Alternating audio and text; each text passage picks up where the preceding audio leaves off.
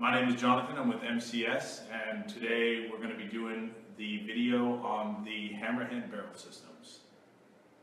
So the Hammerhead barrel systems, there's a lot of controversy behind Hammerhead.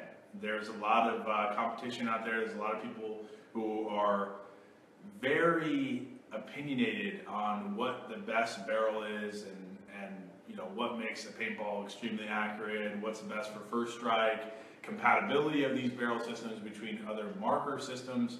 So I'm going to kind of clarify and give you my opinion personally based off of extensive, I wouldn't say extensive testing, but quite a significant amount of time I spent here at the office testing with these barrel systems with a lot of our markers. So I'm going to kind of go through what the Hammerhead system incorporates, how it works, how do you know if it's right for you, how to choose its compatibility, and then kind of explain each individual component's main purpose within the system. So first I'm going to start off with the fins, okay? Actually I'll backtrack. I'll start off with, there's three main components that make up a Hammerhead barrel system. The first is the fin. Okay, the second obviously is the barrel itself, and then the third would be your muzzle brake. Now, starting off with the fin. The fin is the basis, the primary focus behind the Hammerhead barrel system. And what the fin does, besides attach it to your respective marker system, is it allows you to match and adapt to the different types of projectiles out there on the market. Now, the scientific definition of that and how it translates into its importance on the system itself is with the Hammerhead's testing, and this is years, over 5 years of testing Hammerhead put into their system, they found that when you match the bore size to the ball size, you can gain better compression behind the projectile. Now, a lot of you know-it-alls out there may think that that's, oh, duh, yeah, everyone knows that. When something's tighter in an area, you'll get better air behind it, blah, blah, blah. Well, this piece, in conjunction with the barrel and the muzzle brake of a Hammerhead barrel system, they found that they could give you a precise amount of energy transfer within that system, and it will translate into a more stable and more accurate flight pattern of a projectile. The biggest thing I think with round ball. Okay, let's start with paintball. Paintball's been around for over 30 years, and what we found is really, in the beginning, it's hard to make a spherical projectile be accurate, and that's exactly right. And in my opinion, there still is no barrel company out there that will give you that. There's just too many variables contributing to the accuracy and the distance projection of a round projectile. So with the Hammerhead barrel systems specifically, the best unit of measurement, in my opinion, that you can really go by is consistency. Consistency is something that, especially with hopper-fed players or hopper-fed marker systems, you would ideally want the projectile to go the same direction every time. And with the mag-fed players especially, and what we do, we only have 20 rounds or sometimes 14 rounders depending on the magazine type that you have. You only have a very small amount of projectiles to get down range. So the more consistent we can be with that magazine, the better off, and the more happy you're going to be as a player when you're going after an opponent. So, like I said, with round ball specifically, it's very difficult for you to achieve precise accuracy and distance with any barrel on the market. So with the fin, though, like I said, you can achieve great consistency with round projectiles, not just Falcon Graffiti or Marbleizers or Empires or GI Star or anything like that, or Agent 1 paint, but with multiple brands out there. So the fin, like I said, is the primary focus of this. And so how, the next point of view, or topic I'm going to come to here is how to choose a fin, okay? A lot of people, sometimes I feel the calls that I get, some people may be intimidated by the Hammerhead barrel system because it's a lot. There's 3 components. How do I choose? How do I know what's right for me? You know, obviously the biggest thing is I want something that's going to make it go straight. Well, like I said in the beginning, the best unit of measurement for round ball, in my opinion, and I'm sure a lot of you guys will agree with me, is the consistency aspect. So when you buy your Hammerhead barrel, when you're thinking about buying your Hammerhead barrel system, you're going to want to pick up a ball sizer. And this ball sizer, yes, it looks like brass knuckles. No, you cannot use it as brass knuckles, so don't do that. We get a lot of funny guys out there. But you're going to use this ball sizer as pretty much your determining factor of what fin to use. So how do you use it? You're going to see on your ball sizer you got 6 different sizes: 679, 683, 689, 690. I'm sorry, 688, 690, and 693. So these 6 sizes are what Hammerhead has found to be the most universal between multiple brands out on the market that you will most likely encounter. With your ball sizer, you're going to want to take whatever projectile you're using for that day, and you're going to want to test multiple rounds throughout the box, even in the same bag, because what I found, there are inconsistencies even within the same bag. So you want to take your projectile and you're going to want to pass it through the ball sizing holes here. And what you want to find is that when you pass through the projectile through one of these holes, you want to find, or you ultimately want to use the hole that has the most, the medium amount of resistance. So little resistance. Too little of resistance is probably too small, and too much resistance is probably going to cause a jam in the barrel itself. So the one that has the most and the medium resistance in here. So with the AG1, this is our AG1 MagFed paint. What I found is I'm passing it through the 686, and it's just a little too much resistance, but the 688, I'm sorry, works really well. So after testing about 5 to 10 of the projectiles within the bag, I can, be confident in the fact that the 688 fin was probably going to be the best size for me. So keep in mind too, like I said, there's a lot of variables that contribute to the size of the projectile, where you're playing, the weather of that day, where you're storing your paint. There's a lot of contributing factors, so that's why it's important to test your multiple projectiles in the same bag, and ultimately throughout the day, because weather conditions will change. Make sure that when you're done testing or when you're done filling up your magazines, that you close up that bag, because outside moisture will get in there and it will cause the projectiles to swell. And depending on the quality of paint that you have, that can ultimately damage the complexity of the shell itself. So one thing that I do get a lot of questions about when regards to paint and using the Hammerhead barrel system is quality. And I think overall, the rule of thumb for MagFed players, and I know with our markers especially, you want to use a thicker shelled paint. MagFed markers and MagFed paintball, you have to remember, these projectiles are sitting in a magazine under spring tension.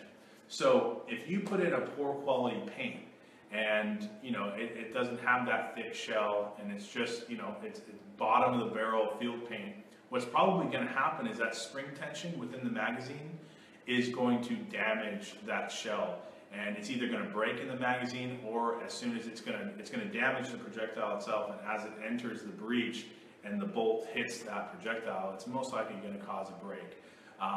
And so just keep that in mind. There's way too many brands of paint out there for us to go through individually and match it up for you guys on here, but the ball sizer is a great tool for that. So even if you don't have a Hammerhead barrel system, pick up a Hammerhead ball sizer. They're available on hammerheadpaintball.com, and they're great for you guys out there that may use other brands of barrels that are specific bore size. So that'll allow you to be more more adaptive to your set or surroundings when you're using different types of paint. So back on track here, that's how you choose a fin. The next part of the barrel system is obviously the barrel, okay? There's a couple different lines of barrel models that Hammerhead offers. And some of them you'll see come standard with some of our guns, like the DMR. Some of the other ones, I think the DMR is the only one, but there's a couple different models, and most of them are different cosmetically, and that's basically either the length or the materials in which they're made out of. So when you get your Hammerhead barrel, they're all going to come with spiraled rifling. So, and the reason why you receive spiraled rifling is just because, like I said before, through the years of testing that Hammerhead has done, they have found that spiraled rifling matched with the correct fin size and the compression will allow the projectile to catch and develop a certain type of spin, and then will translate out of the barrel into a more consistent flight pattern. So what they found with their testing is when you choose a projectile, or when you have a projectile, that is 687 to 693, it's going to catch the rifling a lot better on the barrel itself. So not to say that if you have a projectile that's out of that spec, that it will not, a Hammerhead barrel system will not work for you. That's not what I'm saying. I'm saying that they have just found through their testing that when you use a projectile with that size, it will catch the rifling a little bit better, and you'll get that added performance and ultimately that added distance with the projectile itself. So ideally speaking, your primary focus is the fin. If you're not using the right fin, you might not get the most out of your Hammerhead barrel. So that's kind of an important part here. So like I said, each Hammerhead barrel is going to come with spiraled rifling, and then with spiraled rifling, you have to keep in mind that that consists of lands and grooves. So the lands and grooves aspect, for a lot of you who don't know what that is and have not read Hammerhead informational blocks on the website, lands and grooves is essentially the part where it spirals through. You have a land side, which is a side that actually makes contact with the projectile, and then you have the groove side, which is where actually the air pocket develops to create the spin within the projectile. The lands and grooves dimensions or bore size of that would be, the lands are 687 and the grooves are 684. So that's why I was saying, with Hammerhead's testing, they found that with the 687 to 693 projectile, it'll catch those lands a little bit better than other projectiles that might be, a little bit smaller. So with the lands and grooves aspect, like I said, it's not to say that if you have a projectile that's out of that, it's not going to work. It will work for you.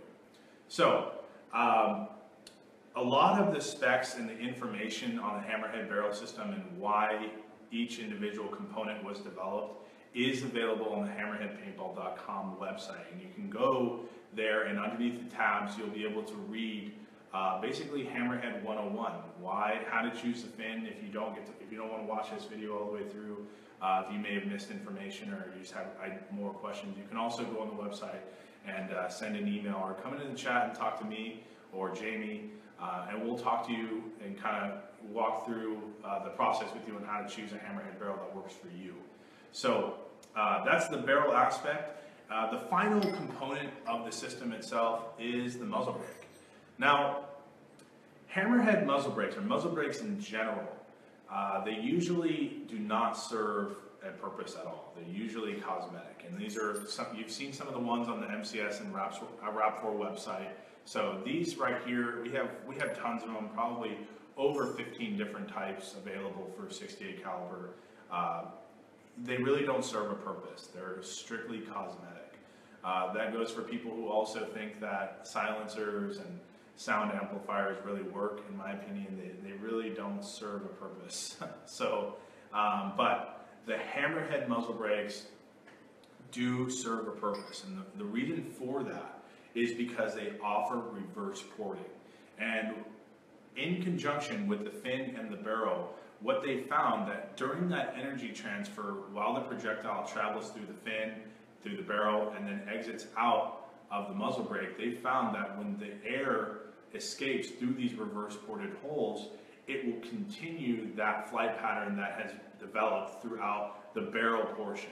So instead of the air as it exits the barrel basically contributing to the projectile's flight pattern in a negative way, the reverse porting allows for sound displacement as well, but it also, like I said, allows for the projectile to continue its already developed flight pattern as a consistent amount. So the Hammerhead muzzle brakes do give you that performance upgrade. There's a couple different types. So you have your battle sticks, your bang sticks, suppressor type, and your shark tooth. So those muzzle brakes are only compatible with the Hammerhead barrel systems. Those include the battle sticks and the bang sticks, scenario mofo barrels, and the Widowmaker. Now, keep in mind, like I was telling you before, the only differences between the Hammerhead barrel line is usually the length and then the cosmetic makeup as far as the materials. All Hammerhead barrels are gun drilled from aircraft grade aluminum billet. Okay, they are micro honed, polished, and gun drilled. So you're getting a quality barrel, and you're going to see that when you check out and you have the Hammerhead barrel systems in your cart. They are an investment, but in my opinion, compared to the other barrels on the market, you don't have the options to adapt to the different fields and the different restrictions that you may or may not encounter as far as projectiles you can use. First strikes especially. Now, I get a lot of questions, do the Hammerhead barrels work well with first strikes? Personally, with my testing here, they work flawlessly with first strikes or any shape projectile. For those of you looking for wanting to know the fin, I'll go ahead and I'll put that for you right now. The 688 is actually a little high, but the 686 works extremely well with first strikes. Now, I did hear through the grapevine that First Strike was trying to make their rounds more consistent in the 683 bore size, but with the projectiles and the rounds that I have here, I've yet to find a consistent batch that are all 683. So from now on, I'm going to tell you that the 686 is a correct fin size for the shape projectiles, First Strike specifically. But back on track. So like I was telling you, the different types of Hammerhead barrels, you got the bang sticks, which comes in a 16-inch model only. You have the battle sticks, which comes in your 14-inch. You also have your Widowmakers, your 4.5-inch, scenario mofos, your 10s and 12s. Keep in mind, with the Hammerhead barrel system, the length of the barrel includes the fin and the muzzle brake.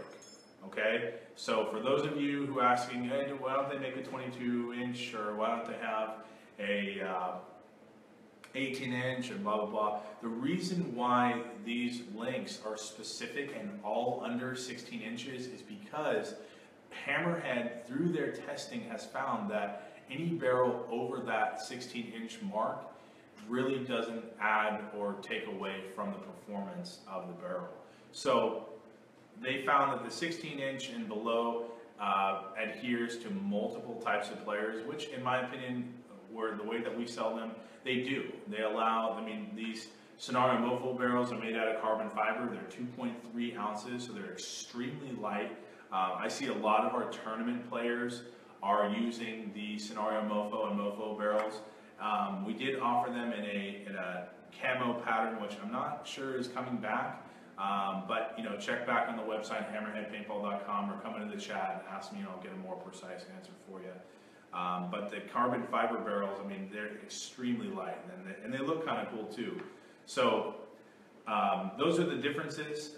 They're also, I know you guys have seen on our website, and we've advertised before, is the Hammerhead one-shot barrel. We also had a Hammerhead shape projectile barrel, which is the one I was talking about earlier, that comes standard on the DMR. Now, those two barrels are a little bit different than the actual Hammerhead line themselves. And how they differ is they are direct threaded, okay? Also, they are not compatible with the Hammerhead muzzle brakes. They are compatible with our MCS and Raptor.com muzzle brakes. So these barrels, especially the one-shot barrel, the shape projectile barrel, those were designed for those who are wanting to use primarily first strikes. Okay, Falcon Graffiti works well with those barrels. I've tested that. Our AG1 MagFed paint, works well with these two barrels. But keep in mind, those of you who are looking to get your direct threaded barrels, the shape projectile barrel was spider threaded. That was, like I said, direct threaded, so that was compatible with the 468 and then the DMR. But now, the one-shot barrel is A5 threaded. And the reason why we designed this one is because of a lot of you guys out there already have the A5 converters as far as for barrel threads. So we did that also because now you have the one-piece uppers for the 468 and the new DMR uppers are all compatible with the A5 threading. So you can take advantage of the one-shot barrel. Those come in an 8, 10, and 14 inch. There's no talks of longer barrels. Like I said, there's really no difference between the lengths. I know there's a lot of you guys out there looking for sniper platforms that have that longer barrel, but like I said, a longer barrel does not equal a more accurate and a longer distance shot. Okay, this isn't a real steel firearm. There's just too many variables that contribute to the accuracy of a round projectile. Now, first strikes is a different story. I don't think there's been a lot of testing done as far as the length of a barrel that will, with a first strike, to see if that would make it go farther. I know with the DMR, with the abilities for it to achieve some pretty high FPS, we use the shape projectile barrel, the 16 inch, and we're able to hit some very, very far distances with that. But like I said, the shape projectile and the difference between them both is night and day as far as composition and then obviously material and basically performance aspect. So Eric, to answer your question, do you see a major difference with the two barrels put together?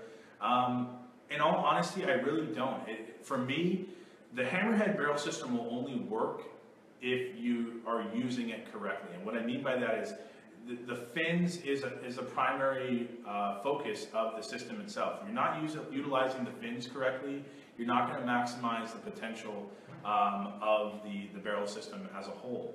Also, one thing that I didn't mention before is the FPS of the barrel, the optimized settings for a Hammerhead barrel system. So along with the length, we went through that, so 16 inches and below, but the FPS, these barrel systems are optimized at 260 to 285 FPS average. So when you're going out to the range and you're test firing and you're checking your chrono, you're going to see a pretty good influence performance with round ball specifically when you are using these barrel systems at that respected FPS.